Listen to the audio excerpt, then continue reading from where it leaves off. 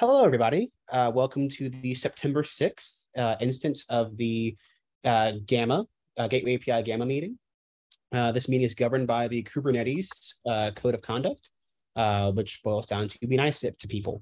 If you need help with that, it is on the Kubernetes org, Kubernetes community GitHub repo. I'm going to go ahead and share my screen. So we've got a couple of agenda items today and some fun things to talk about as always. Like I mentioned, this is our public agenda. I'll place a link to it here in the chat. Feel free, please add an agenda item and make sure you add yourself to the attendees list just for record of your attendance and can see all the wonderful people who like to talk about Gateway API and service mesh things. The first topic we have on our agenda is kind of a transition and a bit of a confession on my part for some administrative failures. So a while ago, I opened up this, I made this document and opened up an issue for this GEP 1294 for mesh service binding. And I meant for it to be kind of the second GEP that we tackled after mesh representation. But after the last Gamma meeting, we kind of realized there's only so much we can do with mesh representation before we need to actually have a vision for how we're going to bind services to routes and things of that nature the other way around. And so we're going to start putting some effort into this mesh service binding document. And so I started some light stuff. Light work on this, but then Mike Morris said that he had some thoughts that he dumped in a second doc, which is specific to HTTP route mesh binding. And I started reading this doc, and I was like, this actually encompasses most of what I wanted to discuss, and it has, I think, the added advantage of being concrete for folks to be able to reason about a particular route, HTTP route, instead of trying to start with a pattern for all the different X route resources. I think it makes a lot of sense to start with HTTP routes and then iterate toward a pattern that works for the other resources. And it's easier to talk about because we're being concrete. So kind of what I'm proposing is that we essentially retire this doc and either move to this HTTP route doc or copy it over so it's in one spot. But I want to get other folks' opinions on this. See, Flynn, you've got your hand raised. Go ahead. So with respect to your documents, I think that switching over and working from that document is great. I have no opinion on whether that involves copying it into something with a different name or just changing references to it. With respect to the agenda, I was going to propose the times that we've gone through in other instances of this meeting to talk about particular GEPs, we have managed to absorb all of the available time. And so I would kind of like to invert the order of things on this agenda and maybe talk a little bit first about working POC stuff so that can hopefully inform discussion around the HTTP route binding stuff. I actually really like that. And I'd like to kind of do that moving forward for other meetings to save GEP discussion for last, to make sure that other stuff can breathe. I mean, don't get me wrong. I think digging into the papers seems great, but it can be time consuming. Completely agree. Any other comments? Agree, disagree?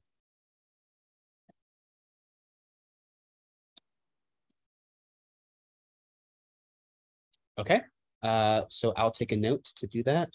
And then in that case, I'll turn it over to you, Shane, for your agenda item. I don't want to necessarily drive. I'm really hoping this just turns into a discussion. But it's kind of a follow-up to something we talked about in, I want to say it was the last meeting. And so I'll kind of point it, I guess at you first, Keith, just like, we kind of discussed or at least touched on the topic of starting to have a POC that's built as part of the GEP. How do you feel about that? Like, where do you want to go with that? Do you want to go anywhere with that? Ooh, this is yeah, we touched lightly on that last time. For me, I think that having POCs is a great idea that works well for things that are smaller and more contained. Before something of the scale of what we're talking about with here, like having a working POC is going to involve like building out a whole thing. I mean, John, you got your yeah, Istio already has one. So I agree if you're saying like every time the proposal changes week to week, we want to update it. That's the extreme. But if we want some variant of something, like we did already do this in Istio, and we expect to change it obviously once we have something formalized here. But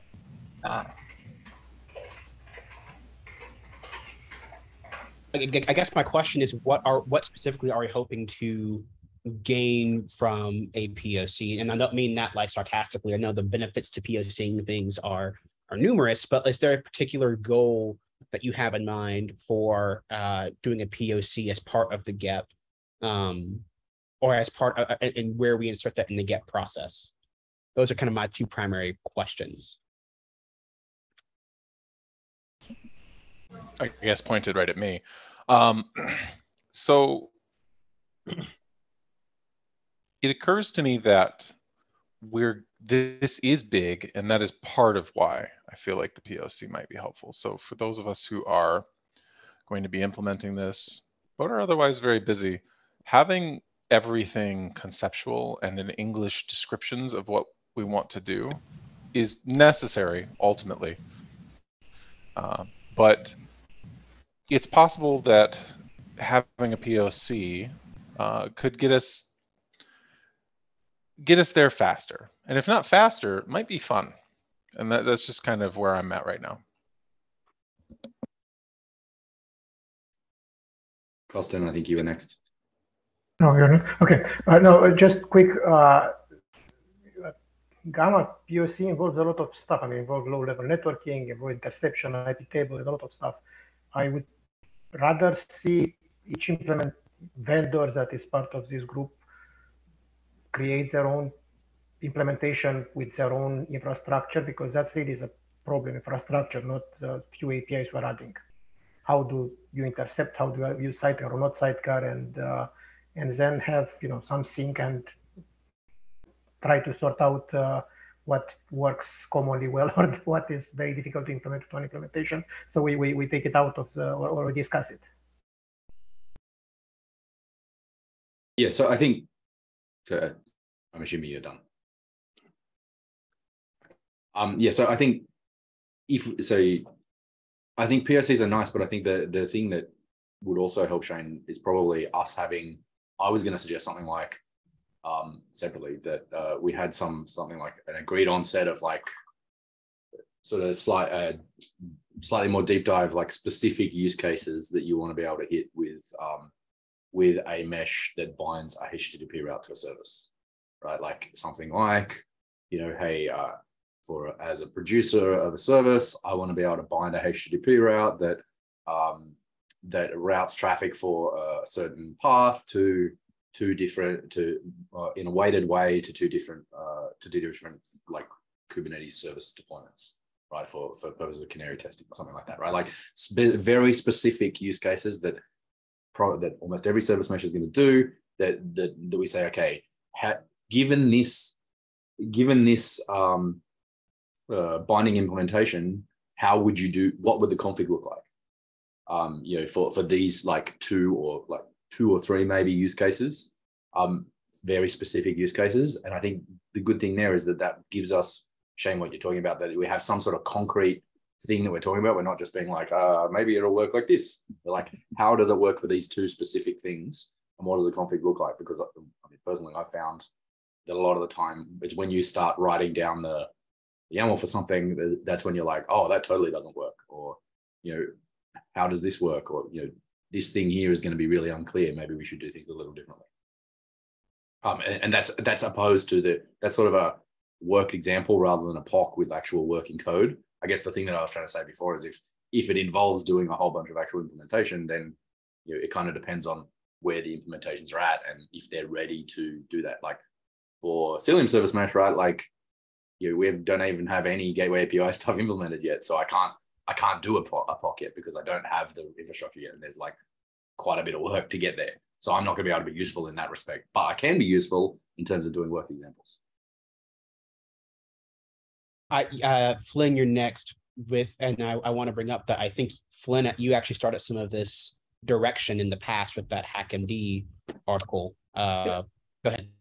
Yeah, I was going to say that one of the reasons that I like the idea of trying to do this with a focus on a POC, whether it is, YAML stuff or whether it's code, gets all the way back to this idea of, let's pick some use cases and use it to narrow the scope that we're working on for the first release.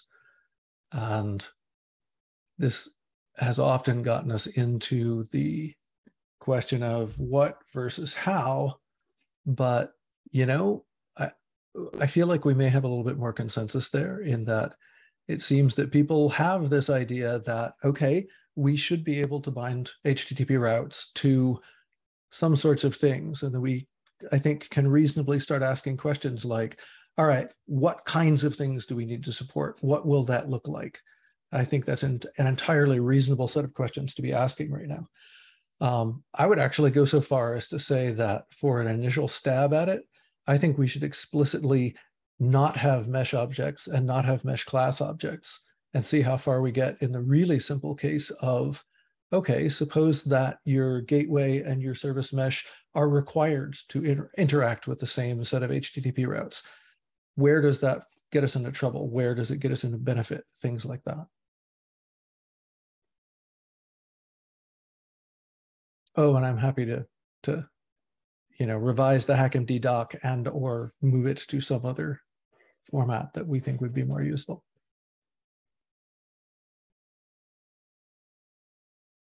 You can turn that into a question, actually, of, is there a more useful place for things like that? That all makes sense to me, and everybody had good thoughts.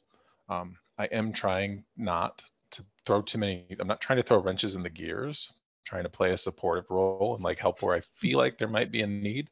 So I'm happy to kind of take this myself and be like, okay, everybody had some good thoughts, and go take a look at the Istio POC that I didn't know existed personally. But not to say that we shouldn't have further conversation about it, but I think that'd be, for me, a good next step.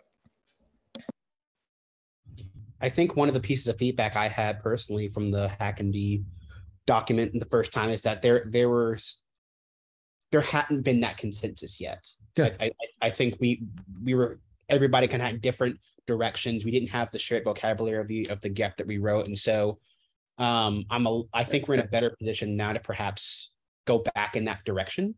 For the record, I think that feedback was entirely fair.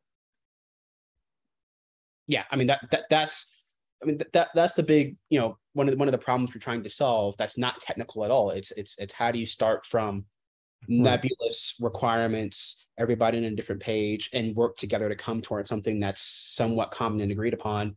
And this is difficult. This is what is taking some of our time. So yeah. No worries there. Does it make sense to try to get to the HackMD stuff into one of the GEPs as a component of the GEP? Probably some of it. Yeah, Nick, go ahead before I go. Go ahead. Yeah, I was going to say that. Yeah, I was going to say something else, but yeah, to address that, I think one of the things that I was trying to say was, I think that in the GEP that we're going to review later, I think that doing the exercise of, for each of these options, we're going to check these two use cases, and putting it in that GEP is a really good way to sort of compare and contrast the different options in a concrete way rather than a more sort of conceptual way. And I think I lost the other thing I was going to say. Oh, it'll come back if it's important. Sounds like a couple of action items that we have then on this would be, one, and this could kind of be for everybody, but I'll certainly do it. Go take a look at the Istio POC so far, which I just kind of clicked on the link, and I doubt it's too, it doesn't look like it's actually that deep, which is good. And then two, if somebody could kind of start migrating some of the HackMD stuff and integrating it, I guess is the right word, with the relevant GEP. Yeah, I can take that one. Keith, I'll probably ping you tomorrow about that. I'll ping you on Slack. Yeah, that sounds good. I've finally starting to have some more time free up. I've had a really busy last couple of weeks, and so I've got some more time to be able to focus towards this. Great. Go ahead, Costin. Yeah, on the Istio POC, you may notice mesh. The attachment parent ref is not in exactly what we want it to be, and it's just a placeholder that we put to have something to attach. But that's what we are hoping the gap will achieve. Any kind of standard attachment point, either service or whatever super service we decided before. As soon as it's defined, I think we'll be very happy to switch to it. Yeah, absolutely. And I it's a good starting point as well. One thing I'll say before you, Nick, is it came to my mind when Shane, can't remember what he said, but he said something. That a GEP is kind of the final deliverable of what we're doing here in Gamma, and I just noticed myself falling into this trap of we don't necessarily have to start with GEPs if that's not going to be the best way to go about answering the questions we need to get answered, doing the work to prove things out. We may very well find that we don't have enough for a clear GEP yet, and we need to go do something else and then come back to it. So I'll say that. Go ahead, Nick. Oh yeah, so I remember the things I was going to say. So the first one is so I think when we go to the discussion of the current GEP document, I think I feel like it would be really useful to sort of kick that off with let's sort of talk about a couple of the use cases that we can then use for examples. That will then help Flynn for when he's bringing his hack and do things in. And I think also the other thing is that I wanted to say is it's really important to remember that when we were doing the initial round of Gateway API stuff, we took many times longer to do this, right? If I understand that it can feel really slow and frustrating, but I promise you that this is much less slow and frustrating than it was when we were doing the initial Gateway API one. It's so much better. And we appreciate your sacrifice with the initial API work. Yeah. So that's if I'm I think we should do this first. Usually it's because on the initial Gateway API stuff, we had times when we would talk about things, and then I'm like, oh yeah, that's right. When we were doing that, the thing that helped us was having some concrete examples, or agreeing about this sort of stuff before we got to what we did before was we would argue about this for 3 or 4 months. And then, then we would come back to maybe we should write down some concrete examples. So yeah, that's why I'm trying to be let's do those things now. Absolutely. Do we have any last comments on this agenda item? We got some really good action items out of this, and I really appreciate you bringing this up, Shane. Any last topics of conversation before we move on to discussing the actual GEP and taking Nick's advice there?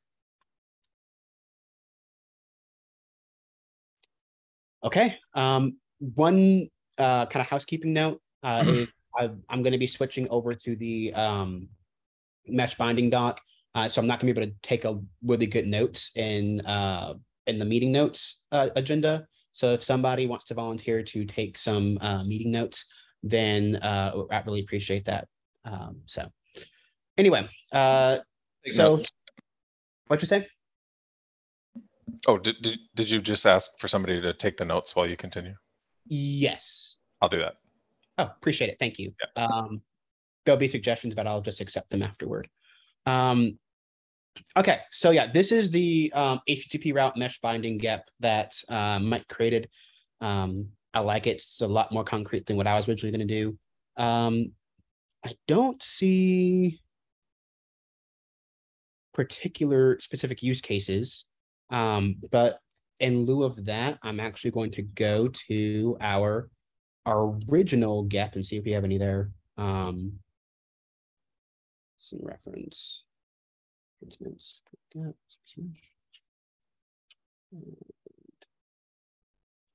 a service producer. Okay, this isn't super specific, but it's probably one of the most basic ones. I think that's specific enough.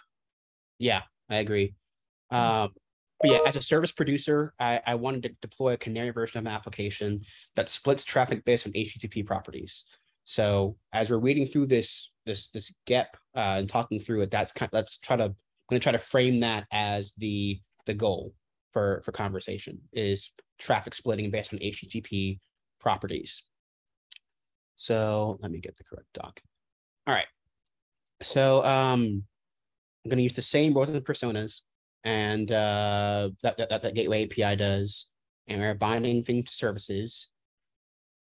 I'm going to skip goals for now.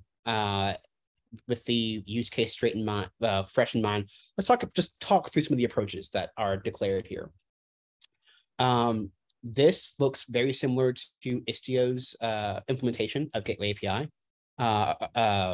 For binding with a mesh resource. Even though in Istio it's not technically a resource, it's just a kind mesh. And so what this would be is on each HTTP route, the parent ref would be binding to a cluster scoped mesh object as defined in the mesh representation doc from that we hashed out last week. This could be mesh, this could be mesh class. The name is not important, but it's the cluster wide definition of the mesh that you are going to be binding to.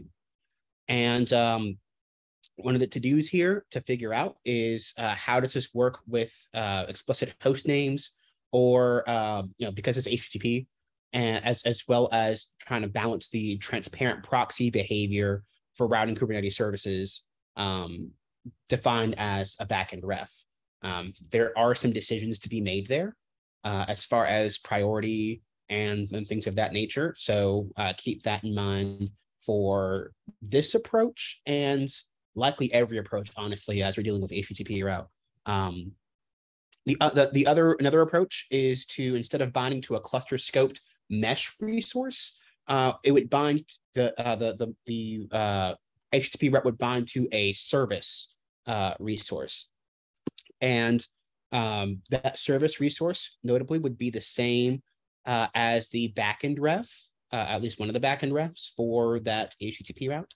And this actually gives us our traffic splitting use case right here and some sample YAML.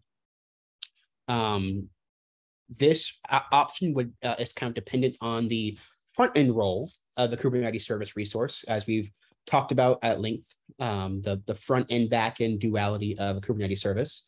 And we use the Kubernetes DNS name as the canonical address for which the traffic would be redirected by rules defined in the HTTP route. So not using a host name specifically, but using the front end of this service resource as defined.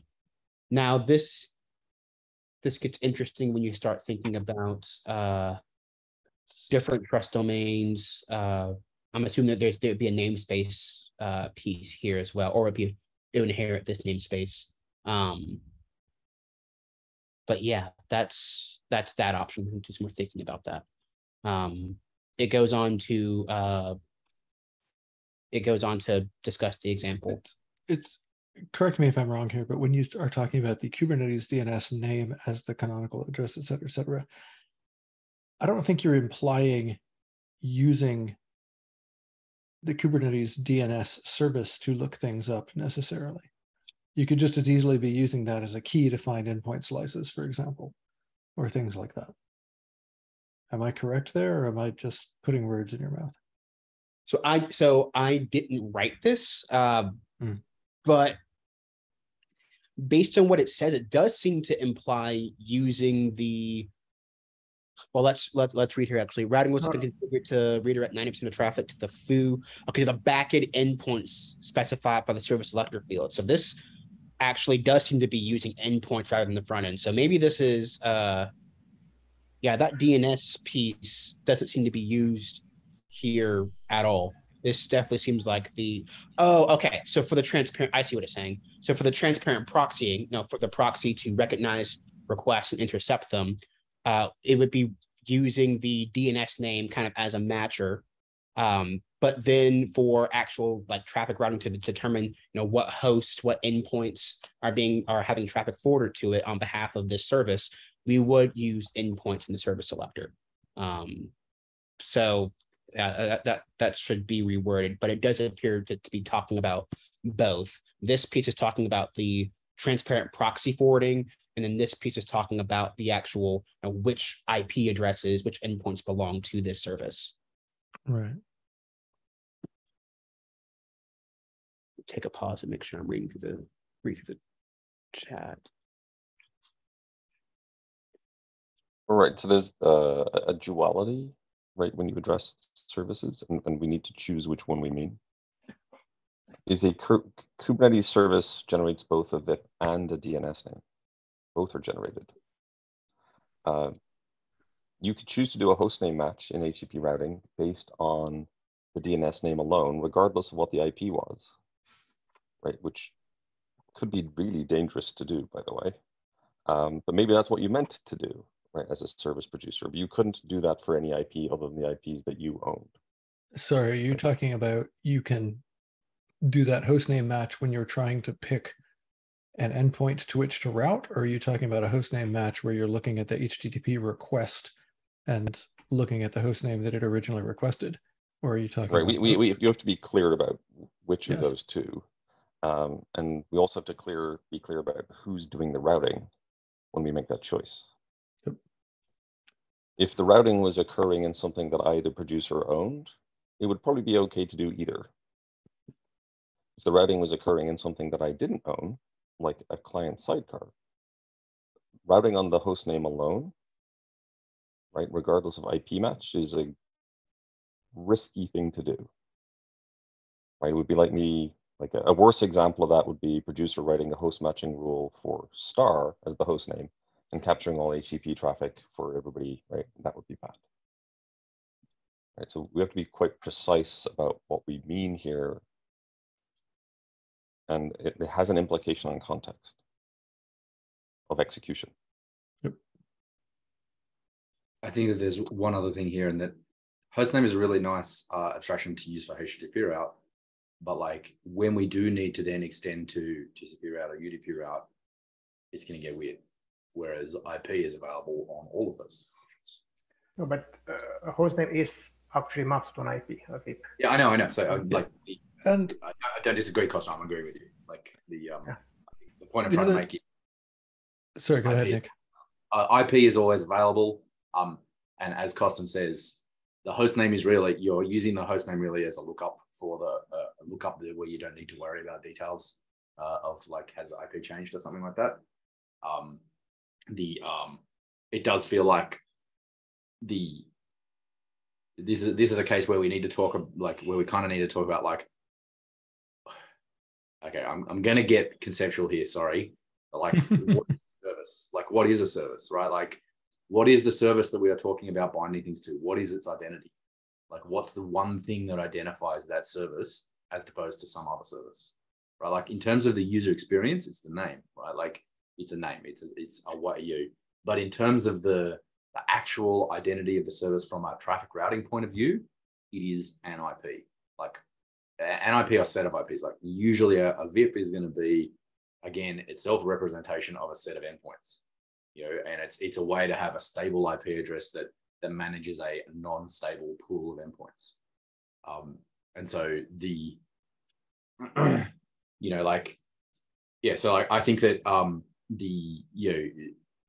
saying like a service's identity is at sort of the most fundamental level, it's VIP, and then we can build additional identity constructs on top of that, but having that be sort of the disambiguating key is like the important thing that we need to talk about here. And this comes down to like, what is the front end of the service? And the front end of the service is then in this sort of what I'm talking about here, the front end of the service at its heart is a VIP. Yeah, I completely, I agree for the most part. I do want to make sure that we're not forgetting the variety of use cases where host name is very important.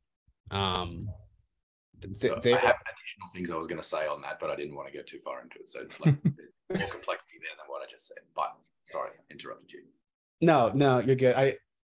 And I'm sure you're aware of this, but like, you know, there are a lot of constructs where HTTP, the host name is being used as a a way to front multiple internal services. The Java world is very accustomed to things like that. gRPC is huge for host name.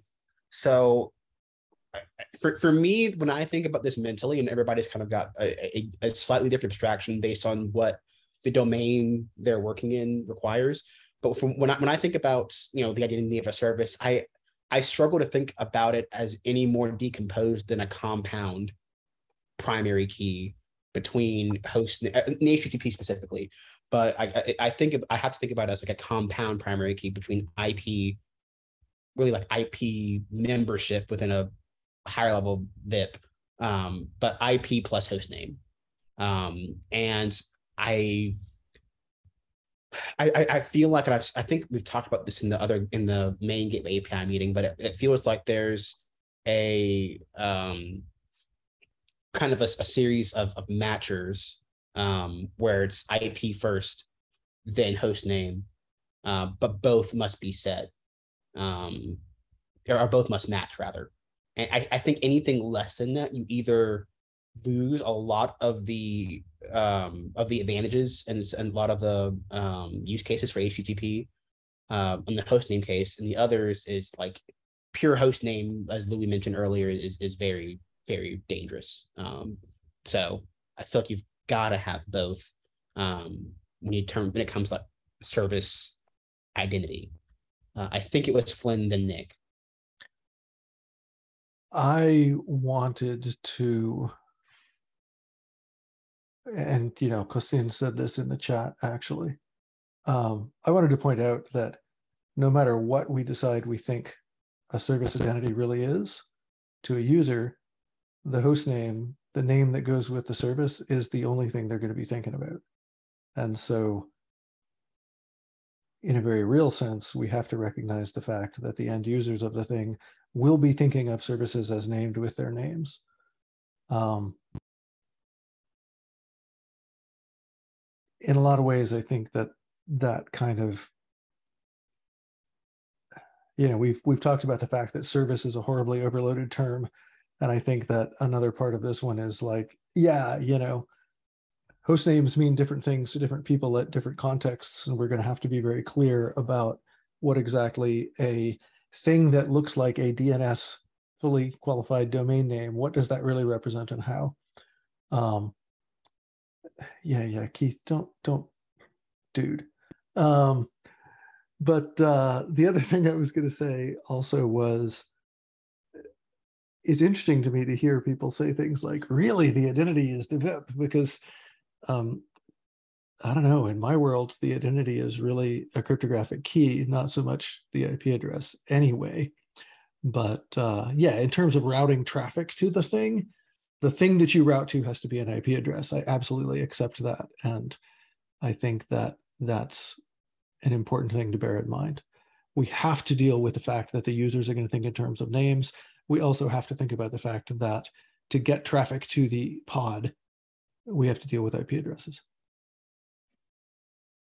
Okay, so to go back to what I was saying, I left it sort of on a deliberately provocative statement on purpose. But I think it's the part that's really important here is like, yes, the actual identity of the service is going to be some composite of a number of things about the service, right? Like IP, host name, like like some sort of Kubernetes object name. But I think it's pretty reasonable that people might want to be able to define, rules in terms of like some Kubernetes resource, right? Like Kubernetes service, for example. But like, and then there's also, some sort of cryptographic identity or something like that is probably going to be important at some point. I know we've said before that we don't want to mandate that we talk about the MTLS like as part of this description, because that's implementation detail for the mesh, which I agree with. But as Costin said in the chat, like, there are going to be stuff that's like, certs to connect to the service and some stuff like that that's bound to the service. That is literally what I'm talking about when I talk about the backend properties in that other GEP, right? Like there is a set of properties that are sort of tightly bound to the actual pods that are running that are pretty tightly bound to that. And so the service identity is going to span all of those things. But the point that I was trying to make is, at the end of the day, the thing that this API is all about is actually getting traffic to pods. And so at its lowest level, is probably a better way to say this, the service identity is the VIP of is a single IP that is like a representation of a set of IPs, right? Like, you can talk about it as a set of IPs or a single IP, but like we could say it's a set of IPs, and that then means, oh, you don't have to have VIPs. But like I think it's probably better to try and make it so that almost every implementation I can think of is going to end up having a single IP as like a proxy for the set of the actual IP pod IPs. Costin, over to you. Sorry to disappoint you. You've seen someone mention gRPC. We have this proxyless gRPC support where there is no VIP involved at all, because proxyless gRPC and any kind of native implementation of the mesh is dialing a particular service with hostname, and there is no resolution of to VIP in this case. We only need the VIP if we need to go to IP table or some interception mechanism. Otherwise, if it's native, the hostname directly can be mapped to mesh APIs and then load balancing decisions. In that case, is the host name mapped to like a set of actual endpoint addresses? In the internal implementation, we'll talk with Kubernetes via XDS or whatever, and get load assignments to where it should send the traffic. I mean, the actual destination, which can be real endpoints, can be in a different class, can be anywhere, but there is no cluster VIP involved. And when I said a set of VIPs, I meant multi-cluster use cases where you have Kubernetes assign you a VIP, but because you're multi-cluster, you may have a set of such VIPs that each of them represent the same service. So it's not really, I didn't mean actual endpoints. So, but like, it's still reasonable to describe that set of endpoints like by a pseudo IP of some sort, right? Like, even if you're not actually routing traffic to it, then like you need to be able to have some bucket that you put those endpoints in. And like in the case of the specific use case you're talking about, it's a specific gRPC hostname. But like hostname is pretty much always like a I don't want to use the word proxy, but like a stand-in for like an IP address, right? Like at some level. Yeah, but we are talking about two different kinds of IP addresses. We're talking about VIPs, which are basically some synthetic like cluster IP in Kubernetes, and we are talking actual destination IPs. And when we're talking destination IPs, we are talking really about load assignments where, you send me 3 endpoints where I send the traffic, but doesn't mean that it's the same. So we need to make a distinction between endpoint IPs and service IPs, I think. Yeah, okay, but making that distinction doesn't help us to talk about what is the service's identity, right? Like, the thing that I'm trying to get here is like, what's the thing that tells you that service foo is different from service bar, right? Like, what are the things that tell you that service foo is different from service bar, right? Like, I suspect the name and the certificates are the main things we have. Not everybody has a certificate to disambiguate it, right? Like, no, yeah. I know, but then is a name. So if you don't certificate, then it's a name. That's what I'm saying. Like, what I'm trying to do is to break the service identity down into the one thing that everybody is going to have to support, no matter what features you have available in your mesh, and that is an IP, right? Maybe a set of IPs, right? Like being the endpoint addresses, but like having it stand in as an IP is like, that's the one thing that everybody's going to have to agree on, because everybody is doing IP routing, right? Like nobody's suggesting that we're going to do, mesh routing via IPX, right? Like, or something like that, right? So like that what I'm trying to say is like, we got to break this down to the most fundamental things that are not like the things that only some implementations are going to support. Like, what is the core support? What is the core thing that everybody has to do, right? Like that's the question I'm trying to ask here.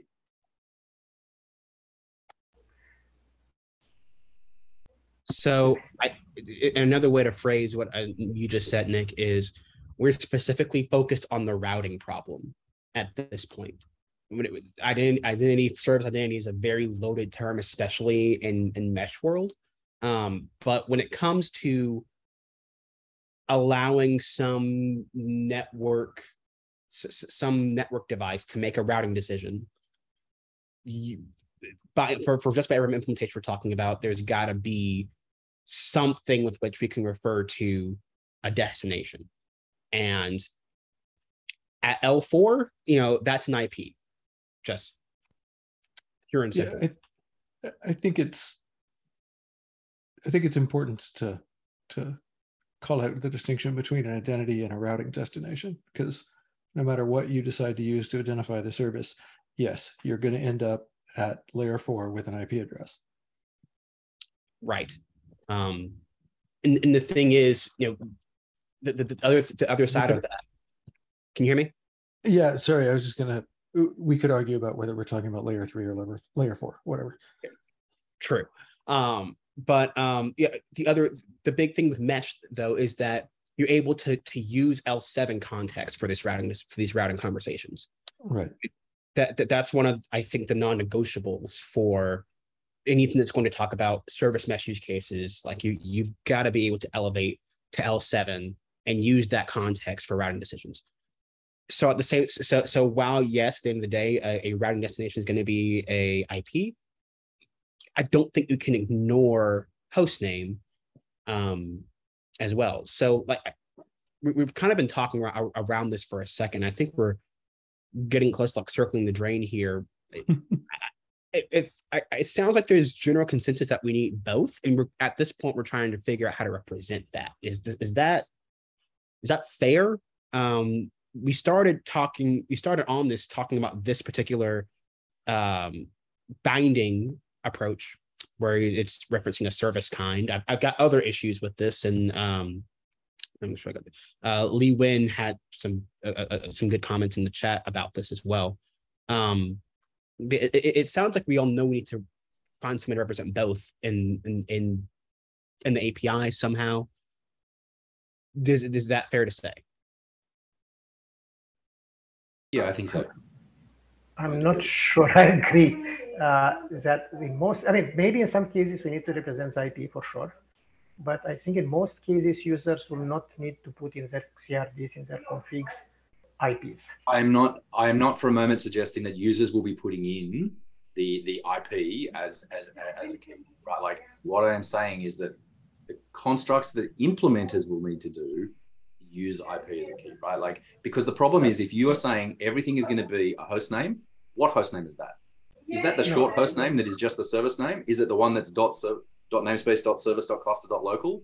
Like John called out earlier, that bringing .cluster.local then in as a defined part of the API then means that if you change that, you're 100% screwed, right? Like if we say it has to be the host name, then the problem is that you are stuck defining which host names are the canonical host names.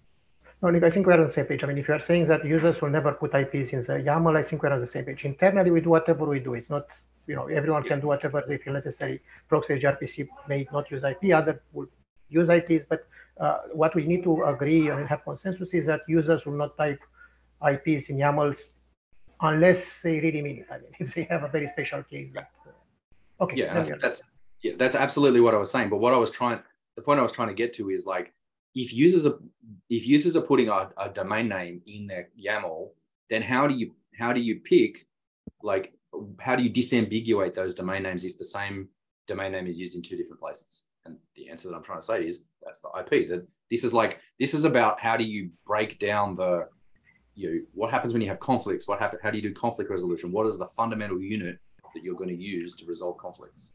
Not sorry to disappoint you. The overlapping IPs are a problem. I mean, your IP is not sufficient. It's network plus IP because we have support for the overlapping network. Sure. Unless we have moved to IPv6, where again, it's a different story. But... Sure. Okay. But like, again, I understand that there are a million edge cases that are going to screw things up, right? Like, definitely. But the whole thing that I'm trying to say is because there are a million edge cases that are going to screw things up, we need to all agree on like, what are the disambiguation things, right? Like, what is the front end of the service, right? Like we have to agree on that. If we can't agree on what the front end of the service is, then we are never going to be able to write an API because we all have different ideas about what a service is. But like you can't write an API when people have different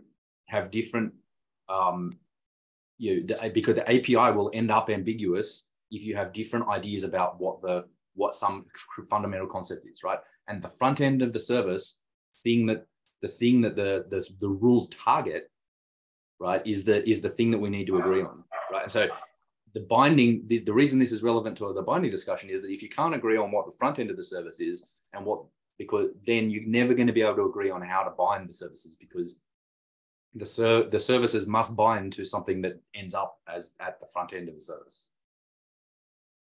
That's why I introduced this topic of discussion, right? Like, so that's all I'm trying to say is that I think I derailed this conversation, and I'm sorry, but like I think that this is sort of the fundamental thing that is important to understand as we talk about these different options, is that at its heart, you need to understand, like, what is the service that you are binding to, right? Like, is the service that you are binding to the object that you use to talk about it, or is it some other sort of more conceptual thing? I think we agree, Nick. We are not completely at a different range. I mean, I think we just need to be a bit flexible because, proxy RPC in other cases, we may not actually expose an IP, but that's probably implementation specific and we don't have to worry about it. But I agree with you that the conceptual level is that you have a service names that will have a VIP, except exceptions. Yeah. Yes. And so I guess that's what I was trying to say. I apologize for not being clear enough that I was talking at the conceptual level, not at the implementation level, but that's what I'm trying to get at, is that we need to have some agreement on what's the service, what is a service, right? And that we tried to talk about that before, and we ended up with this distinction between front end and back end. But in this case, we're talking about the front end, right? And the back end is obviously the pool of endpoints that you talk to plus some metadata about them, right?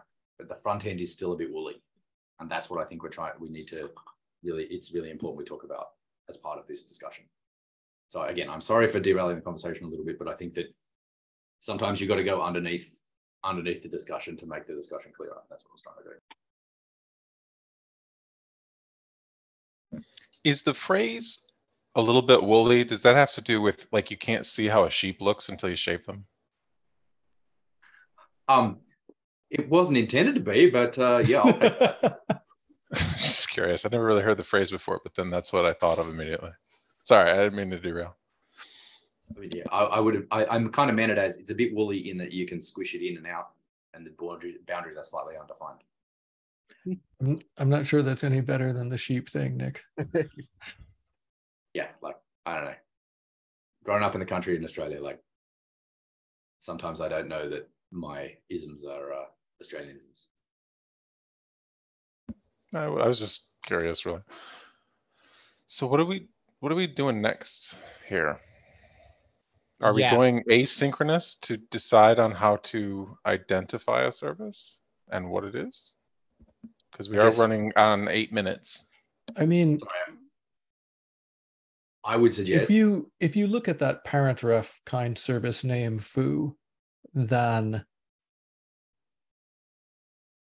I don't know, is that unambiguous? Is that ambiguous to people on the call, or does that have a meaning that makes sense to us as humans, even though there may be different, implementations may need to do different things to cause that reference to be in effect? Did that question make any sense? Are you just saying why not use the service namespace name? Well, I mean, to me, I look at that and I go, okay, so that says that we're talking about a service resource. Its name is foo. I can assume that it is in the namespace in which that resource I'm looking at exists because I didn't override the namespace. Do other people have a similar feeling? This is exactly what's been going on in my head, the whole conversation. Yeah.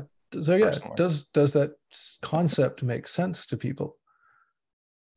I'll just briefly say that this is kind of what I was thinking about in chat. Where in my head, I was doing a lot of conflating between host name and front end, because those are two separate jobs that are happening. Yep. One is a disambiguator or one is a field in HTTP routing, and one is something that the user is referencing, and those aren't synonymous. I think a question we need to answer is, what does an implementation need to do with this parent ref? versus this backend ref? Because like what are we trying to signify? Because it's a little different with mesh because you are you're talking with two internal services. So what's the role of parent ref in that reality, I think, is something we need to answer. Go ahead, Nick. So I kind of agree a little bit with what Lewin said in the chat, that having the same thing be a parent ref and a backend ref feels oddly circular to me. I think I hadn't been able to put it in those words. Thank you, Lewin, for putting it in those words. That has made me uncomfortable the whole time. Like, but the circularity of having the same thing be like the parent of the tree and a leaf of the tree is really weird to me. I know at a conceptual level that we're talking about like the front end versus the back end, and those are two kind of distinct things. But that's what I think I've said before. I feel like if they're two distinct things, then they should be two distinct things, right? Like there shouldn't be one thing representing two. That's caused me problems with the Gateway API and SMI, and yeah. This is, I think, loosely related. No, maybe not loosely. This is somewhat related to a problem we already have in Gateway API, and that I've experienced firsthand. In that we define the service as like the reference, but we don't define how that actually affects the routing, which I think is partially what we're getting into here. Like once you define the identity of a thing, if you would define it at the level of namespace name service, what does the routing look like and how do we prescribe that? We're getting into that kind of subject, right? And we don't actually have, that is ambiguous in Gateway at the moment. So much though in our implementation, we actually have two ways of doing it where you use an annotation to decide whether you use the front end or the back end, as we've called it out in these docs. This is a problem, I think, that needs a little bit more definition, not just for mesh, but in general in Gateway API. I agree. Yeah. And I think that to your point, and Nick's and Lewin's, like the service parent ref definitely seems to be fulfilling the front end role here, is what seemed to be implied. But then to see that same service reference as a back end is strange. And we need to be clearer on what roles is service fulfilling in any given usage. Now, the fact that one of them appears in a parent ref and one of them appears in a back-end ref at least gives us a place to stand to talk about them fulfilling two different roles, right? So it's not as terrible as it could have been. It is a bit terrible because foo v2 can also be attached to an HTTP route, and then it may forward to service foo, and then it kind of gets messy. So we need to put some restrictions of how deep it can go. I mean, if the service foo is part of a backend ref, it means that it's a backend ref and we are only referring it as a collection of endpoints, and it's not a front end that will be routed. If we can make the distinction clear to the user, I think we are good. So I think I think it has some isomorphism to like the delegation of HTTP routes, like which we talked about in the main gateway API. I think, like, you know, in that, how do you stop there from being like an arbitrary nested number of things? And then, because if you have an arbitrarily nested number of nodes and they're forming a graph, then having cycles in that graph of config can be very bad. Yep. And so that's kind of what Costin's alluding here to. If you have another route attached to the service foo v2 in that example, and that route then references service foo v1, what happens? Right, like, and there's no easy way to break that loop. And so the